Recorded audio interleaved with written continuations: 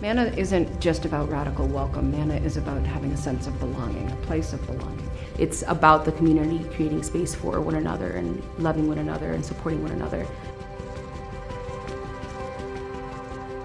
Manna is an acronym for Many Angels Needed Now and Always, named by the community itself. It's a community of unhoused people and unsafely housed people that gathers in this space, and our family to come together and check in and care for each other and worship together and cry together and laugh together. The ministry really has been about empowerment for people who experience powerlessness, mostly in the world. We gather 3 days a week. We gather for a community meeting in the morning on Sunday before traditional church. Monday we have a Monday lunch, and on Tuesday we have a guidance group.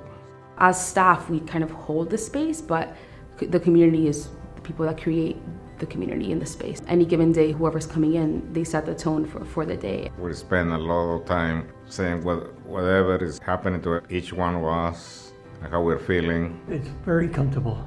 People are beautiful here. They treat you with respect, which is hard to find sometimes.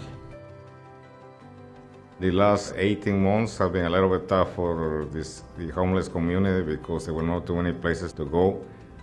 This place was open all the time, so we had a lot of newcomers.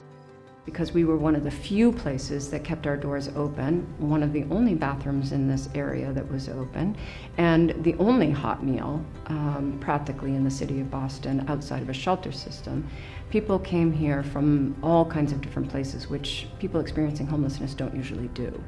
So our community changed dramatically, and we saw a huge influx of Latinx folks, which was consistent with what was happening with COVID. You know, we know that oppressed populations are populations that were sort of left out and didn't have good access to healthcare. People were getting sick, people lost jobs. It was huge housing instability. What felt important to us was to be able to embrace those folks, not just welcome them. With so few people that were even Spanish speaking, we really couldn't do that fully for them. So we applied for the grant to hire an intern that is not just a white person who speaks Spanish, but to find somebody who can enculturate our folks from a faith perspective.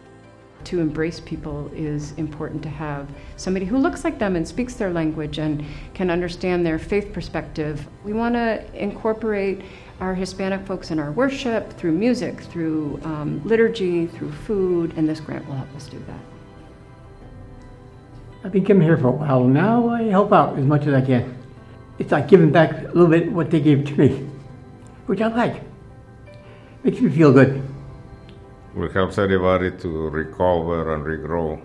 It's one of the places in my life that I have seen God's kingdom, I would say. Real people holding each other, loving each other, worshiping together. As someone in formation, that gives me a lot of faith and hope.